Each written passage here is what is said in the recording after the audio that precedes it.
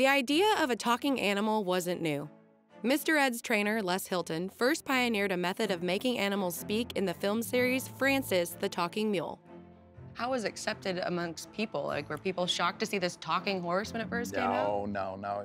Francis, like I said, was a very popular movie series, and people, I mean, I remember as a little kid seeing Mr. Ed and associating that with Francis. It was about the same thing to me. What happened, though, with the Westerns? Were they, I mean, obviously, because of the stock footage not being able to be used anymore, they started to fade out? Oh, there were a lot of things that killed the Westerns. Of course, there was money. When you've got something like, have you ever seen the set for I Love Lucy? Yes. Okay, it's like in this big warehouse, and here's the apartment, and here's the nightclub, and there's just a screen between them. Well, imagine how cheap that is to produce compared to something like Bonanza, where you've got this big town, and you've got all these horses and wagons and lots of extra people, and you know. So it's almost like Mr. Ed was morphing into the modernization of not spending as much money on a Western. It was kind of a transition piece. It really was, yes. Yeah, and it also was a transition from movies. Arthur Lubin, I believe, directed a series of movies called Francis the Talking Mule. Okay. And in Francis the Talking Mule, Chill Wills was the voice of Francis. And then you had Donald O'Connor as the character that's always getting in trouble because he knows the mule can talk. And by the end of the movie, the mule's got to get him out of hot water. But these were films. These were movies, yes, these were films. And Arthur wanted to bring Francis the Talking Mule to TV.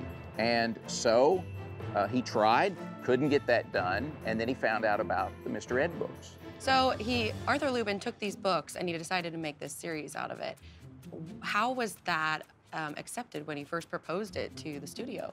Well, it was kind of odd. I think Mr. Ed was one of the only shows to ever kind of go into syndication or something before it got accepted and had sponsors. It was really odd, and I don't know all the specifics of it, but the way it got in to being a regular sponsored show and had a network was just not the regular route. But then again, it wasn't a regular kind of show either. One of the most famous things that Mr. Ed's known for is his voice. Who is the man behind the voice? Well, that's a secret. Mr. Ed played himself. It says so in the credits. Well, we know that's not true. There's got to be somebody. It was Alan Rocky Lane. No, I have an idea. We have to look deeper than that for our answer. I guess it is a mite uncomfortable traveling in a coach all day. Not on your life. I'm going to stay right here with you. I guess folks and horses are a lot alike.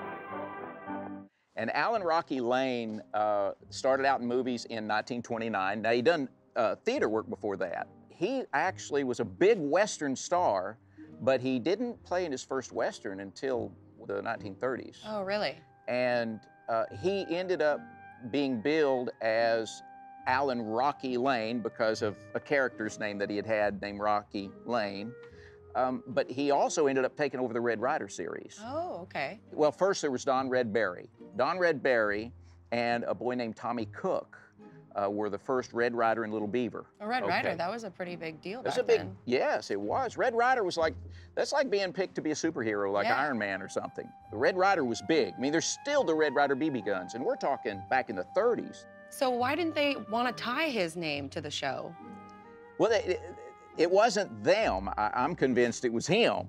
Oh, okay. I mean, after you've been this kind of action hero and all. I mean, for one thing, back in this era, you had TV shows that could really flop, and especially when they've got a new idea. And so, he had reasons for that. But after it got popular, he did want his name known. Oh, so what did they do? Well, since Mr. Ed had been billed as portraying himself in the credits all this time, they didn't want to change that. So they gave him a raise, and he took the raise instead of the credit. Well, that makes sense. I mean, the whole world knew him as Mr. Ed, and if you took the magic away from it, I feel like it wouldn't have been as popular almost. It can take away. It can, especially for the kids, I guess, Mr. Ed's co-star on the show is played by Alan Young, Wilbur. And I know that you met Alan. What was he like? I did. I was very lucky to be able to interview him for my book, and he was just the most gracious, lovely man. And he actually wrote a book about his life with Mr. Ed, and he told me some wonderful stories.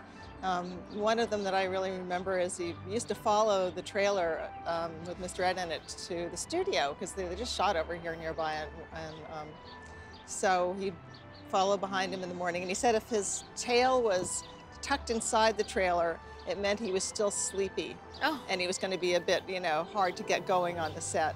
But if his tail was outside of the trailer and flowing in the breeze, it meant he was raring to go, and he'd get out of the trailer and be prancing around. So he could always gauge his mood by his tail in the morning, which I thought was really sweet. What did Alan say about working with Mr. Ed?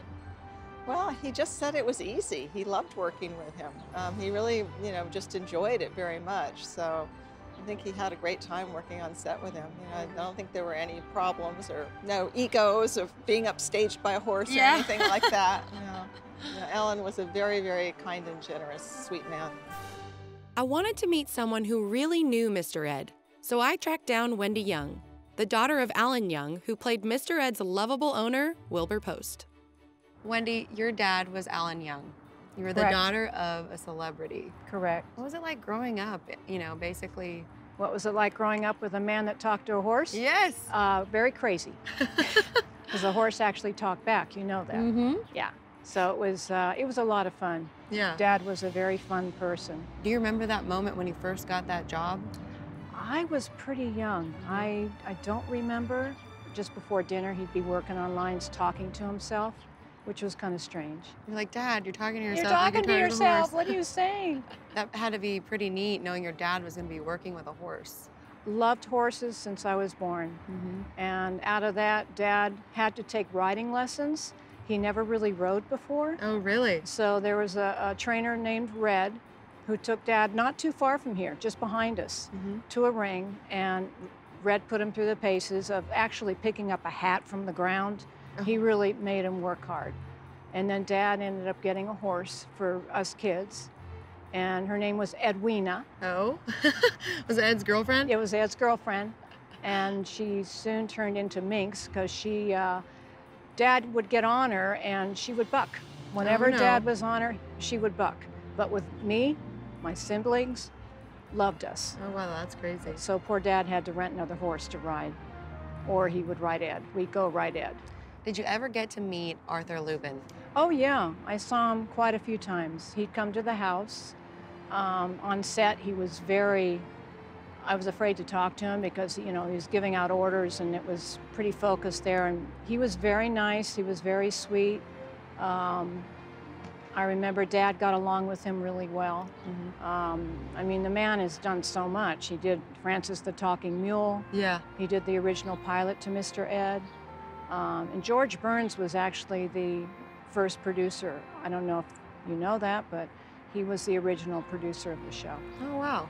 Yeah, in fact, we were living in England then. Dad had moved us overseas because Dad was British, and he went back there to live. And then he got a phone call that they wanted him back there because George Burns said nobody else would believe but Alan Young talking to a horse.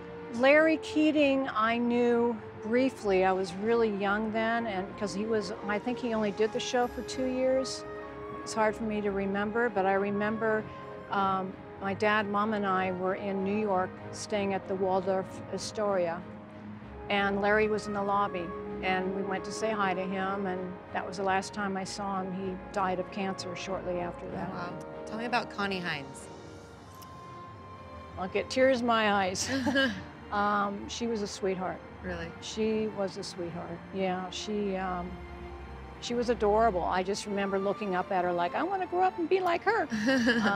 And I knew her later on. I knew her 15 years ago before she passed, and we used to hang out. Dad and I would have lunch with her quite frequently. She was a good gal. Yeah? Yeah, she was a good gal. Coming up on This Old Horse.